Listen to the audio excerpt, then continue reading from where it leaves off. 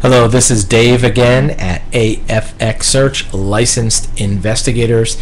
Did you know that the number 1 and number 2 are much more common than number 8 or 9? What does that mean for a fraud investigation? You would think that the distribution of numbers on a financial statement, on a bank statement, would always be the same. But the percentages are not random. And it's something you may have heard before called Benfords Law. So if you took, let's say, a spreadsheet of a set of financial statements of a business or even a checking account and write down all the numbers of every check, all the values on checks, or invoices from vendors, and you took all those invoice numbers and you put them into a spreadsheet and took every number separately. So if, let's say one of the figures is $1,208, you have a 1, a 2, a 0, and an 8. You take all those numbers and you add them up and see how many 1s appear in that statement, how many 2s and 3s. You would think that it would be exactly equal.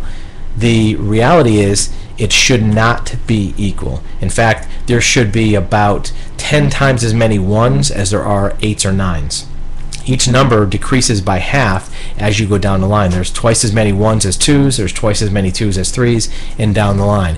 This frequency distribution is an excellent tool in a fraud investigation. When you find an area where there's an equal or incorrect distribution of numbers, that may be where the fraud is. That may be where there's a department that's stealing money, making up invoices, forging checks, or any other type of fraud that might be out there. Look, the IRS uses it on tax returns. If somebody makes up numbers on a tax return, the first thing the IRS does with tax returns is they run it through a computer that runs Benfords Law on the numbers. If those numbers don't conform to the correct ratios, it's flagged for fraud. Sometimes that might be legitimate, but a lot of times it's the first step in discovering a fraud. It's easy to analyze this with a spreadsheet. You put the numbers in, and it breaks it down where the number distribution is not correct. If you can separate the sections of a financial statement or checks by department, by section, it'll show you where that fraud is.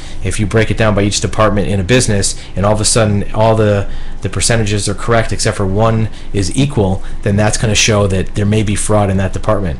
Why does this work? Why is this the case? Well, it has to do with logarithms of numbers, meaning that if you have linear growth, if numbers go up the same amount each time, it takes twice as long to go from 1 to 2 as it does from 2 to 3 as it does from 3 to 4.